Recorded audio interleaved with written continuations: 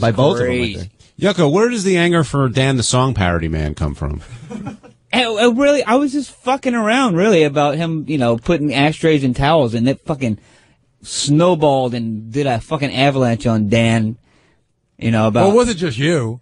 I know, that's what I'm saying. Everyone walked in. Well, I was in your office. I brought up the story about the gift bags, and you go in there. So I went in there, and I told the story, and he turned it around as to... The thing that pissed me off the most is that he says, your lack of material. Like for him to say that to me, that was a kick in the balls. Like, you got pretty angry. That pissed me off because, you know what? There's a lot of guys out there that could say that to me and they could get away with it, but he's not one of them, without a doubt. He got pissed off at Richard, too. He was pissed off at Ed. Yeah, and I didn't even get to tell my story, so he could be pissed off at me. What's your story? Well, again, I don't have a story per se, but everybody comes to me and tells me their story. So the story that I went in with and I didn't have time for was, I guess Tim was having a lunch downstairs at Del Frisco's, which is an expensive restaurant.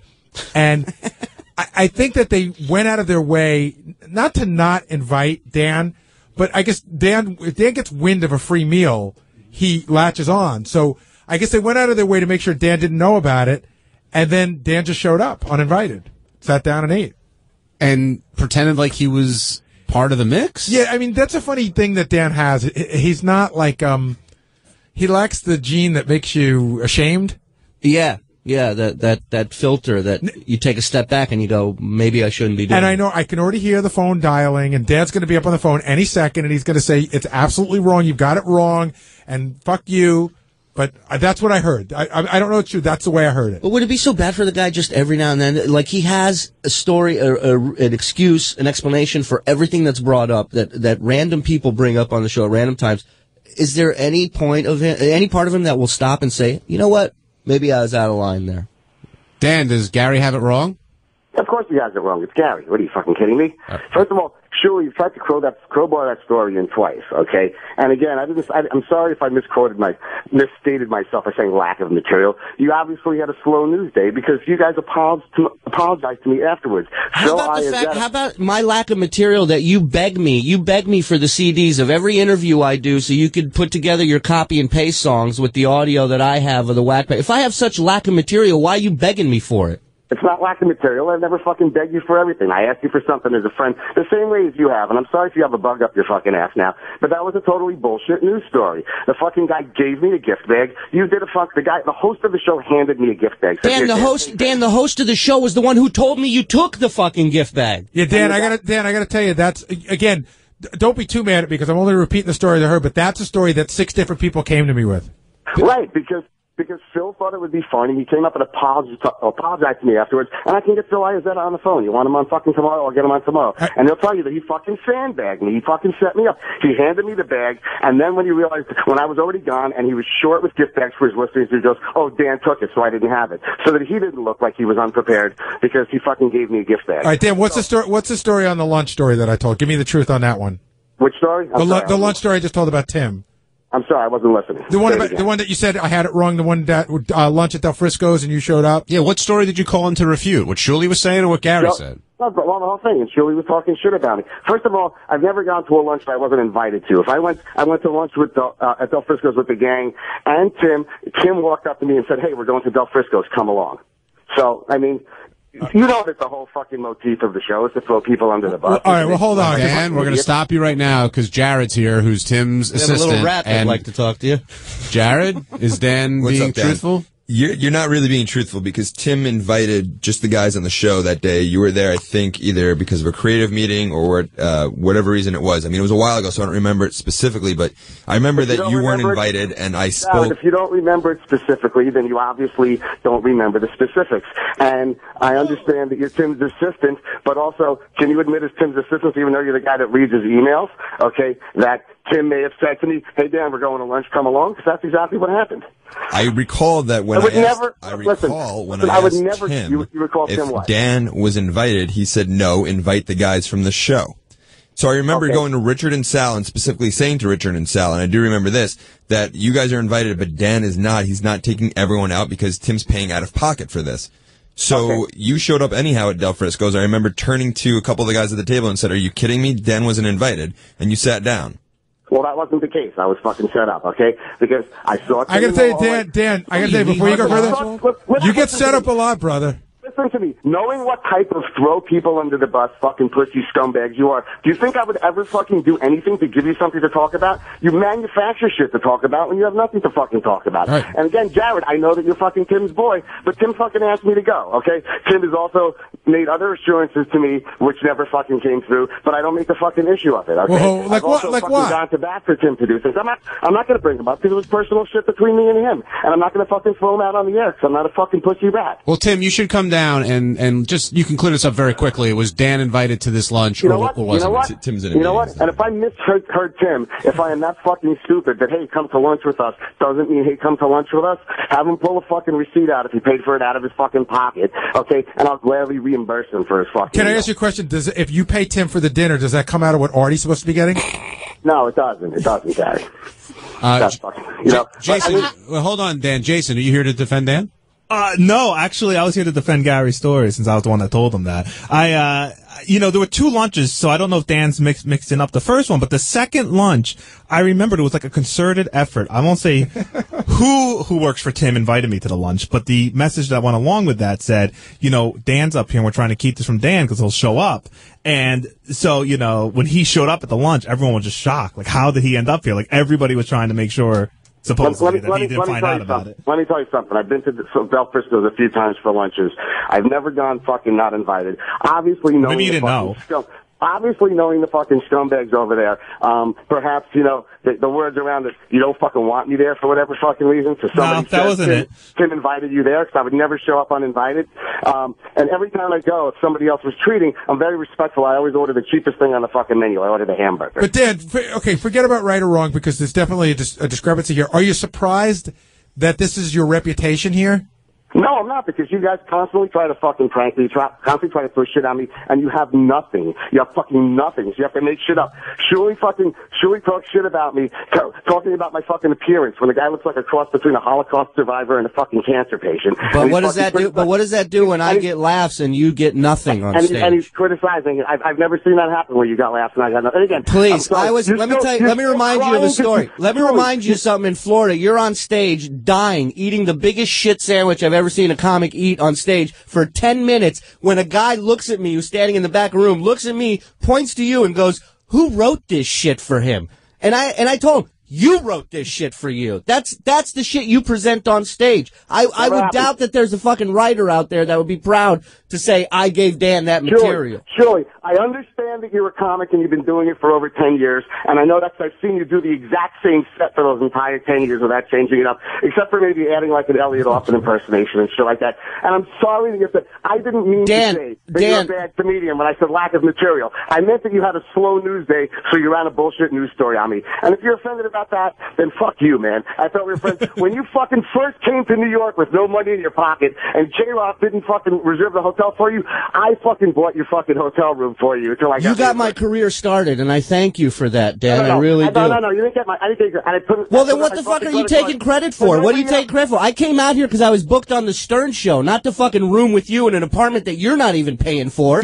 No shit, I bought you. You sitting here like you're fucking handing out people gold. You're squatting in some guy's fucking apartment with hair all over the fucking place. You're twisting the fucking story. It wasn't my apartment. I fucking put my credit card down for you to have a room at the Park Central on 7th Avenue. And I appreciate, listen, that has nothing to do with what we're talking about. You attacked me first. You attacked me first. Chris, and I fucking picked you up at the fucking airport. So don't give me the. So what have I done for you in Vegas, cocksucker? What did I do for you in Vegas? Who got you to go up on stages that you fucking can never set foot back on again because you sucked so fucking bad? Who helped you in Vegas with all the fucking connections I had? In Vegas, you lying fucking piece of Fuck off. You're a fucking scumbag. You're a phony. You're a phony scumbag. That you used to fucking do. Fuck off. Fuck off. You had nowhere to go. You're banned from the Hard Rock. Where else are you going to go? say this to my fucking face when it's not getting up on fucking... Oh, you gonna bring one of your knives, Boy Scout? I don't need any fucking knives. Give me a fucking break.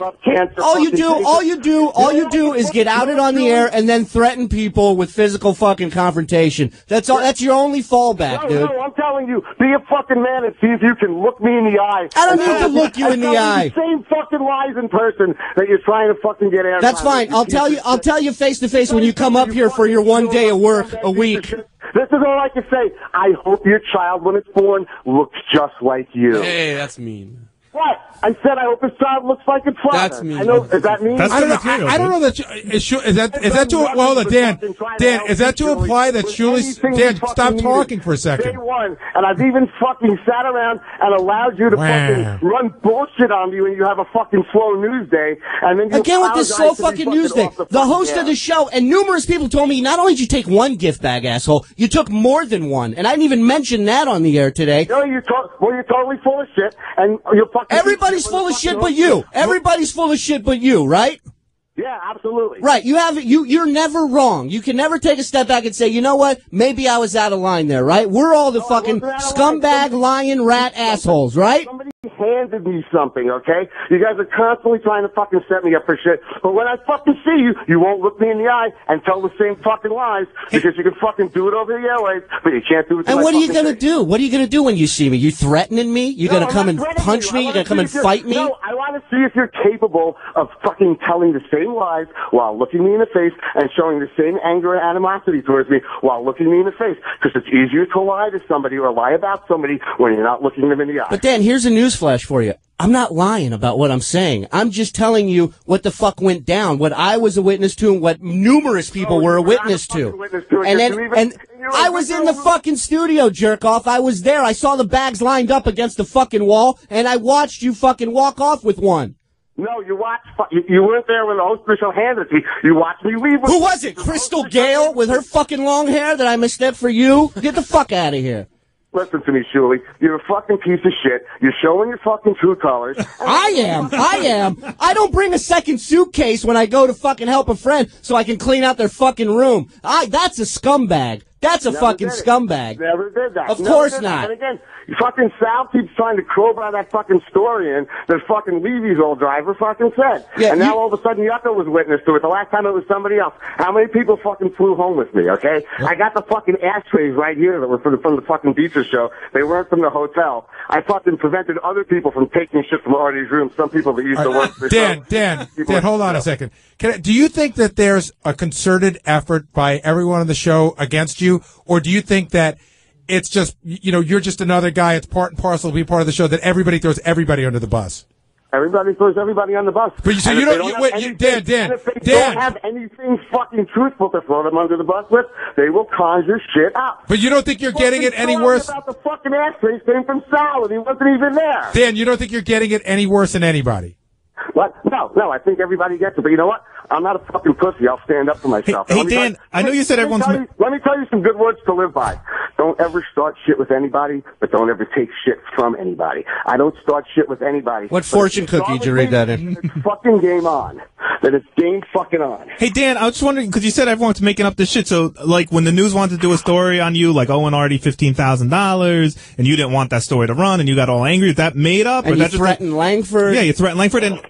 No, I didn't. No, I didn't threaten Langford. Yes, you did. It's very detrimental for him to run the fucking story. And to do it anyway. Listen, Jason, you're the fucking bitch boy of the office. You're you're a little fucking man cunt pussy. Even back at fucking K-Rock, you're always the gossip girl that would fucking IM people in the other fucking offices about what. It's weird. I have a job here, Dan. Fucking rat on people. What's that?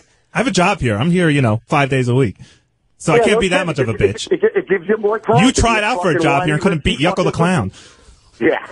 Easy. Double room. Jesus. All right, slow down, everybody. Dan, Dan, hold on. Take a deep breath. I have a question for you. Anybody that wants to talk shit about me is welcome to say it to my face and just see if they're able to look me in the eye. Guys, stop. Let me ask Dan a question, because I think he feels like he's being ganged up on. Dan, were you and Shuli buddies? I thought so. I thought so. As unsuccessful as I may be, I've always tried my hardest to help my friends to be as successful as they could possibly be. Okay? I helped him out in his Get John's Job fucking thing. I fucking paid for his fucking hotel room when he had no place to fucking stay. I took him out to a nice dinner with Chris. I picked him up at the fucking airport. I've never done wrong by the guy. If he's ever needed anything from me, I'm more than happy to give it to him. He flew off the handle and got fucking upset because I said lack of material, which is an insult to his comic ability, which I believe his comic ability is very strong. He's been doing it for 10 years. I meant the lack of a news story because he wouldn't have run that bullshit story if he had something better and truthful to fucking report on. And again, I won't fault him 100% because if he was told that by Phil, because Phil thought it would be funny to fucking say that, okay, then it was unbeknownst to him that I didn't take the fucking bag. All right. And again, I misjudged him for that. For that, I apologize. For the other shit that he's spewing and anything I've said back to him over and above that, I have nothing to apologize for. Dan, hold on. You also made it. Hold on, Dan. Dan, you gotta let other people talk. You also made a comment before that Sal's trying to like a crowbar in a story or make you look bad. The ashtrays and the fucking towels. That's right. Sal had 3 people try to crowbar that fucking story in. Well, he fucking had I'm not. Okay. Dan, I'm not crowbarring a story in. I'm telling the story. I mean, when your name comes, hold on, Dan. I have nothing against you, but when your shenanigans come up, the first thing that comes to mind is what you pulled off in that room in Vegas, told by Levy's driver. And I always said who it came from. It came from Levy's driver. You were not there. And he doesn't lie. Paul doesn't lie. And hopefully, Paul, if you're out there, you can call in. Yucko story. Today you wanted to make a Yucko. Now all of a sudden Yucko. I work for the show. I'm going to incorporate things that are relative to the conversation, Dan. Okay, so basically the conversation, Yucko. Dan, I never even said this, but I heard, according to Paul, that when you got to the airport, that suitcase was so heavy. When you dropped it on the airport scale, it was so heavy you had to pay a $50 charge because it was over. And Paul said you opened it up right there and you took pillows and bathrobes out. The heaviest stuff in the suitcase. First of all, now you want the truth? The bag was 6 pounds overweight. I took out fucking 7 fucking ashtrays that I bought, and I can bring. All right, so Paul, you're admitting to this that Paul did witness this. Paul was there, and I took the fucking ashtrays out, and they weren't stolen from the airport. Yeah.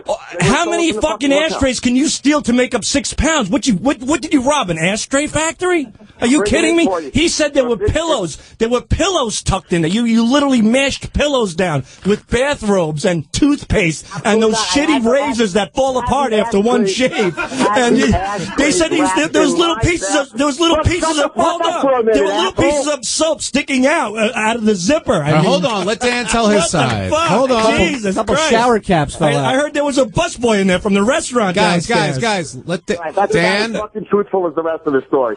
But nobody's telling the truth, Dan. How can that be? How can that be? Sal, shut the fuck up, because I'll smack your fucking bitch out. See again with the physical threat. You gotta get physical. Hey guys, no one's smacking anybody. Dan, I'm going to let you talk. It's Gary. I'm going to let you talk in a second. But I do understand that there's a lot of people, all different people with stories. And if you're a listener and you don't know Dan and you don't know everybody here and you're just listening to everything that's going on, it does sound like everybody's wrong but you.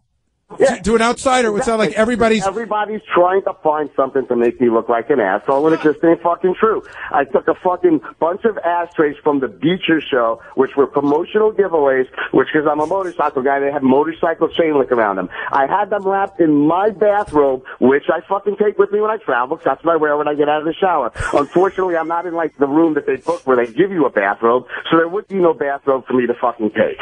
Okay? And that's the long and short of it. The kid that told Sal the story was somebody who's been trying to get, and he's a nice guy, I know, has been trying his hardest to get on the air and get on the show in one way, shape, or form for at least 10 years. The closest he's ever come is when he got his nephew to be one of the kids that came up during Sal's Get John's Job Week to play Pin the Toothbrush on the buoy. And that's his closest connection to the show. So, of course, he's going to do anything he can to try and have something. He was already his opening act. Wait, hold on a second, Sal. Richard, you have a story, too? Well, the one that we were talking about today where he wanted to back his van up to get all the E-junk. Well, Exactly. Sal was right there too, and Sal. I can back up Richard 100%. You can ask Doug Goodstein, and you can ask Richie Wilson. Well, that they had no place to warehouse the stuff they wanted to keep, and I volunteered for them to use my warehouse because I thought it would be good for the show, and that you might need to use the stuff again. At the time, I had a 6,000 square foot warehouse in Fairlawn, New Jersey. It was located on Bantha Place, and all that was really left in there was my motorcycles, my tools, a few racks of equipment, and at least 3,000 square feet was open. But Doug asked me and Sal if we wanted any of this stuff. They were going to get rid of it, and we were like, no. And you were there with us because we were getting ready to go to lunch, and you said, well, I'll back my van up and take this stuff. It wasn't stuff they were going to keep. They had a whole warehouse full of stuff that they had that they didn't know what they were going to do with, and that's how it was brought to my attention. You should have just brought up 2 or 3 suitcases, Dan, and filled them up. Jason, you have confirmation on a story? Yeah. Actually, Jared was going to tell us, but he had to go. First of all, Dan, the last couple of times I argued with you on the air, you threatened to punch me when next time you saw me. So I never threatened to fucking punch you. I don't. Yeah, all right, I'll pull the tape on that one. But anyway, I mean, you already threatened 3 other people to punch him today. But anyway, real quick, so going back to the lunch that you weren't invited to, so the story is that Tim told Jared that he wanted to take out the guys here who work for him directly, which meant no Dan, but Dan, you were up there that day. So Jared went around and he told Sal and Richard, listen, try and make sure Dan doesn't find out about this lunch. He just wants to take the guys. Don't say no more, then Jared's, no, I can say more. It's cool. Dan, let her finish and then we'll talk about your response. You'll absolutely be able to respond. Go ahead, Jason. Jared told me at some point he felt you must have gotten a whiff of the lunch because you started following him around like crazy to the point where you would have followed him directly downstairs to Del Frisco. So finally Tim gave the okay to have you come down, but it's only because you wouldn't leave him alone. That's according to Jared. Okay, I knew nothing about it beforehand. I didn't know there was a cop. You know what? Invite me to a lunch now when you can fucking eat my shit. I'm not going to go to the fucking lunch. Fuck you people. You know You're going to pass up a free lunch? Fuck you scumbags. Is that why your breath smells so bad? You've been eating a lot of shit? No, it's the smell of your fucking lunch pussy on my breath. It's an old Gary. I finally figured out why his breath smells so bad. He's not invited to parties and he eats shit? Gary, when did Dan become like Scott Salem? Everybody's kicking the guy when he's down. Listen, I've heard these stories from people. That's what weak people do. That's what people with nothing better to do. That's what people with lower self-esteem do because they want to feel better about themselves. That's why you don't see me ever jump out and fucking dogpile on people and shit on people. I got fucking no problem with it. I have no problem with it. You guys are a bunch of fucking pussies. Anybody that's trying to talk shit and fucking gang up on somebody, the gang mentality is for fucking weaklings. But Dan, you could make Dan, hold on, I'm talking. You could make the argument that in your own way, you gang up on people because if this wasn't about you, you'd have a song parody ready about it for tomorrow morning. And I know while that's your job, that's also your way of ganging up. That's not ganging up. That's not ganging up individually. It's a group of people attacking. And I have no problems. I can defend myself in a group of people attacking, okay? Whether it's fucking physical or verbal. I don't give a fuck. Wait, Dan, I got an issue with that. So you're saying making a song parody about, let's say, Gary's teeth or Sal's wife's emotional friend or whatever. You don't think that's part of jumping in because it's an individual effort? No, Gary's teeth is a fixture on the fucking show, okay? Okay, so it's something that he's accepted. I didn't make a single song about Sal's wife because I was respectful about that. The same way I didn't make any fucking songs about Artie being on drugs because I'm respectful of certain things. When something is an established fucking topic on the show, then I'll make it a song. But I'm never going to fucking drive a nail on somebody if I think it's going to hurt. You going to make a song about the hotel thing, man? What's that? You can make a song about this hotel thing? What hotel thing? Your hotel thing. Welcome to the hotel where I fill my suitcase. Hotel of 7 ashtrays. It's an empty place. Actually, it's an empty place. There's not a trace of pillows or ashtrays. I took everything from that hotel in my suitcase. Even bathrobes, too. I'm a greedy Jew. Tully in New York City, you're on the wrap-up show. Yeah. I went to the airport. I put my suitcase down. The lady looked at me and said, "It's 100 fucking pounds." Tully, go ahead. Where's that fucking clown? No, I was just trying to think how many people have been at a Shuley show and said to the guy next to him, "Hey, who wrote this shit?" Well, it wasn't my show, but Dan was on the show. It was a show that Levy and I were doing, and Dan was up there sucking the life out of the room, and the guy asked who wrote his material. And Shuey, let's just go to a club together in New York City any fucking night. Any day of the week. Is this gonna be like? Hold on, guys. Is this gonna be like 8 Mile for comedy? Yeah, Comedy Showdown. Let's do it. Same fucking 20 minutes. Let's go to the Showtime at the Apollo. I'll do a set there. Yo, Gary, hold on, Dan. That's a fair challenge. Yeah, Let them go ahead. Totally agree. Anytime. Let's get an audience and see how they react. I have to tell you, I've never seen your comedy, and I'm not giving you any shit. The only thing is I know that you don't have as much experience as Shuli, so I would think it would be more difficult for you, but I've never seen you. No problem. We just go to a random comedy room, not packed with Stern fans, not packed with any And friends. can I tell you something? The last time I saw Dan perform, I even complimented him on a bit that he did that I actually thought was really funny, and I told him about it, the one about your dad that you did, about your Jewish father, and I even complimented him about that. But, of course, because it was to my face, Julie. You're not looking me in the face right now. I just complimented you now on it, douchebag. Open your move the hair out of your fucking ears and listen to what I'm saying. I just complimented you on it on the air, like I did to your face. And if you were standing in the studio right now, I'd tell you that you're an unfunny scumbag to your face today, like I did on the air. Hey, can we do the challenge, Dan? Dan, the opportunity to do that in person any fucking time. Can we do the challenge tonight, Dan? Tonight I'm busy. I'm sorry, unless you want to do it after 10 o'clock. Well, that's usually when people go to a comedy club. Shirley, could you do the challenge tonight if we found it? Caroline's. I'll set Well, don't say. Let's not say. Let's find another place. Okay. But again, Shirley, the way to do it is unadvertised, without stacking the room with people, non-Stern fan, regular crowd. How many minutes? Dan, how many minutes each?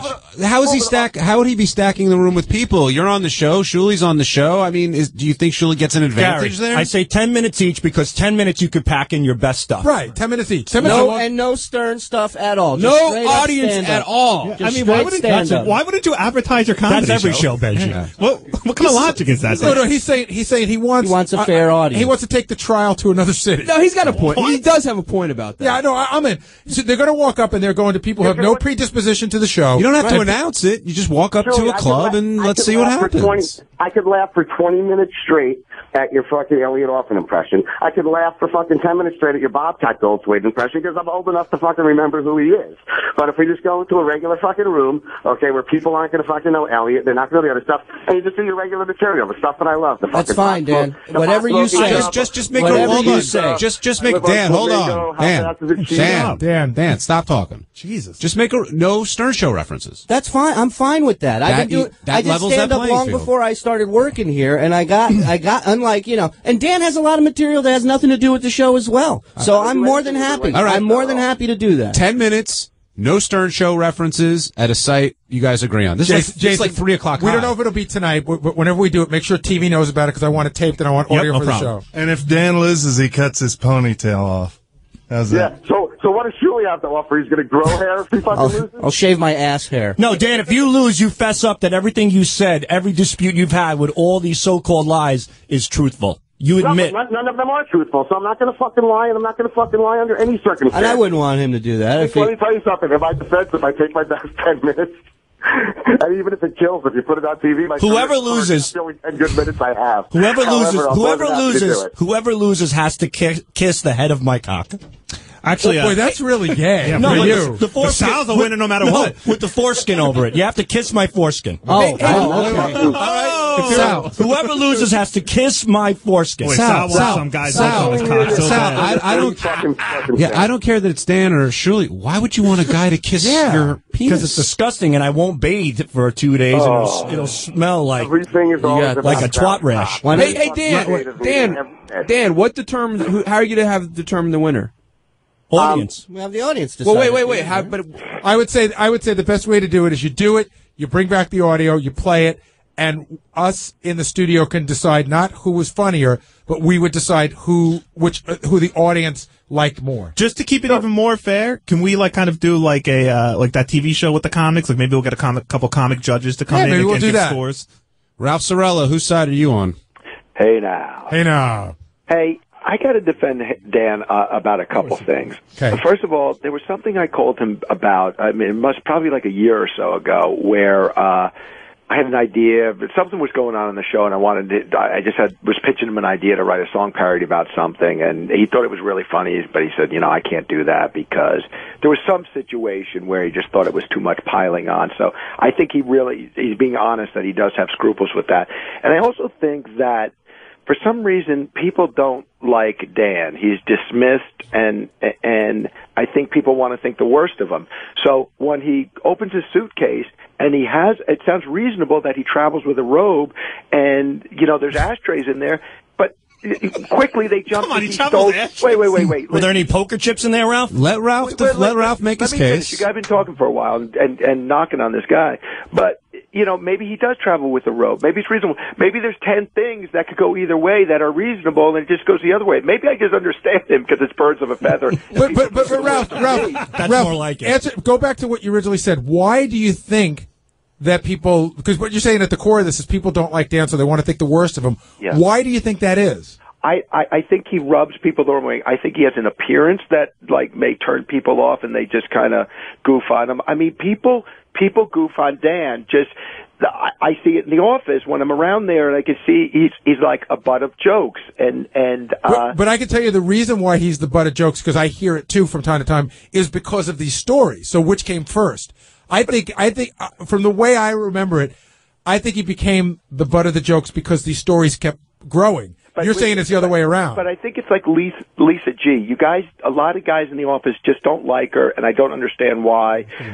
And like Dan, I think is a stand-up guy. I think he puts himself out for people. You paint him to be like an asshole, and I don't think he is. But Ralph, there's a difference between not liking someone and breaking somebody's balls. You could still like the guy and come up with stories and but this is not breaking his balls. This is making him look like a real piece of shit. I mean, somebody tunes in and listens to this, and he's it sounds reasonable that Dan's like, hey, I'm going to do you guys a favor, and I'm going to throw all this stuff in my van and put it in storage for you, because I know that Doug had nowhere to put that shit. There was a real problem going on. They didn't have where to put props and stuff, and Doug's like, I just want to get rid of it. I know they were still looking for some of that stuff after the fact, so Dan's trying to do a favor, and then all of a sudden he's an asshole pack rat just trying to throw shit in his van. So, you know what? It's kind of fucked. No, you know what, Ralph? You make a fair point, and Dan, Ralph's got your back there. Yeah, thanks, Ralph. I appreciate it. You know what the thing is? Again, I don't have the appearance that the other guys fucking have there. I fucking look the way I look. I am the way I am. And people might make an immediate assumption on what type of person I am based on the way I look. They have no idea. With the exception of probably Artie and Howard, I probably bought more meals for people than anybody else in that fucking room. I've lent more money to people than anybody in that fucking room, okay? And I'm a very fucking giving person. And like I said, I don't fucking start shit with anybody. But I don't take shit from anybody either, okay? And this picture's been painted of me, which couldn't possibly be more fucking far from the truth as far as the type of person that I am. Okay? Anybody needs anything from me, I fucking drop what I'm doing. I'm never too busy to fucking help anybody out, no matter how busy I am. If I got my daughter with me, I'll drag her along. Hey Dan, I just do one story in defense. He did save that intern that time. What do you mean? I saved it from being raped by changing my mind, right? All right. Yeah, Dan, that's right. Dan, we got to take a break. I'm glad you called in and defended yourself. If you felt like you needed defending, Yucko, man, generating a bunch of controversy around here. Everybody's going to take a deep breath. Teddy, let's take a break. When we come back, we'll get Yucko.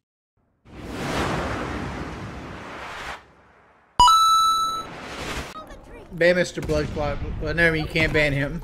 I'm just not going to read it. Oh. Now you can ban Mr. Bludclot. If I see more trolling, it's going to go up to 5 years.